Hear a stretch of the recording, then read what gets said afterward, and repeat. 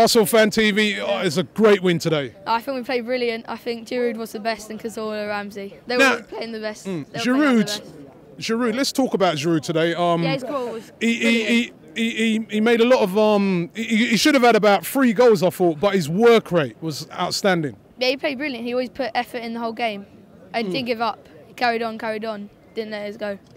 And can we keep this going? Can we, we've got tough games coming up. Man United, can we keep this going? If we play like this, we can beat them on Sunday and Dortmund on Tuesday.